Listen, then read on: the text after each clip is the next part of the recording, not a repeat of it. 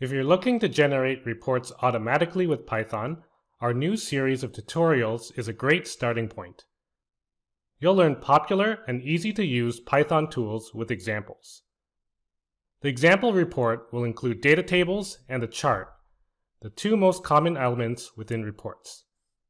By the end, you'll be able to use Python to generate various reports, including Excel, HTML with templates, and PDF. Let's get started. Hi everyone, I'm Justin.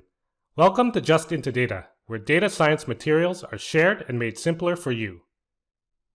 In this first video of the Reporting with Python series, let's start with an overview, as well as creating a simple example report in Python.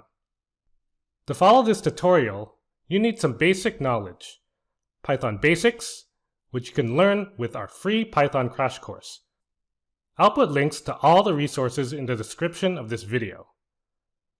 Python pandas basics, which you can learn with our course Python for Data Analysis with Projects. HTML basics, which you can get a quick overview with HTML introduction from W3 Schools.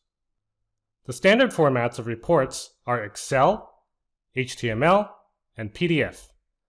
The good news is Python can generate reports in all these formats, so you can choose any of these formats depending on the needs of your report's users. If you only want a specific format report, you can finish this video and then skip to a later video for that format only. Let's quickly go through an overview table. It summarizes what will be covered in this series of tutorials. We can generate Excel reports using the pandas library. This is handy if you want to use the report for further analysis in Excel. We can generate HTML reports using the pandas library. This is when you want to embed the HTML in content such as an email body or a website. Or we can generate HTML reports based on a template. So besides the pandas library, we'll also need another library called Jinja2. When we're generating more complicated and repetitive reports, it's better to use a template. With the HTML report, we can also convert it to PDF using the library WeasyPrint. This is handy if you want both HTML and PDF formats, or if you're really good with HTML but want PDF as a final format. Or if you just want a PDF report, you can also generate PDF reports directly using pandas and FPDF.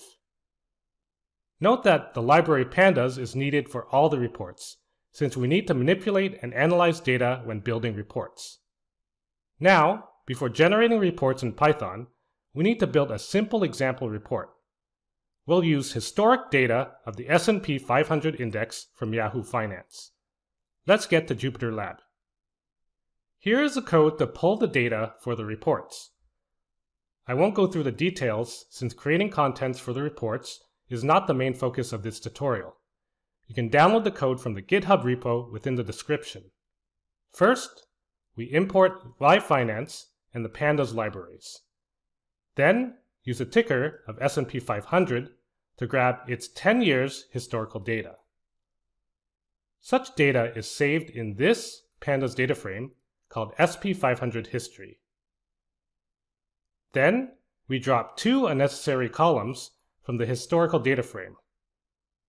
We'll also create a new column as close price 200 days moving average using the rolling and mean method of pandas, since that's what people often look at, and generated a basic summary statistics table based on the historical data. Now let's run it.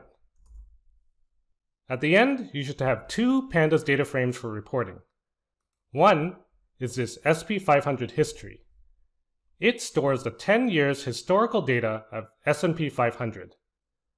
The other one is SP500 history summary, a simple summary statistics of the above data. Besides these two data frames, let's also create a line chart showing the series of close and close 200 moving average.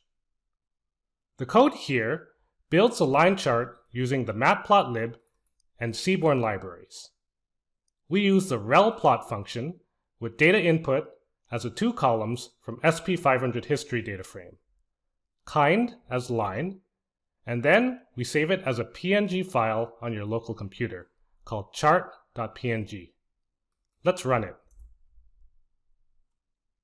Then you should be able to find the chart.png file in your working directory. It includes 2 lines of close and close moving average time series data. This file will be included in the reports as well. Now we have everything needed to generate reports: 2 data frames or tables, and 1 chart. Please note that we generated this simple report quickly for demonstrations only.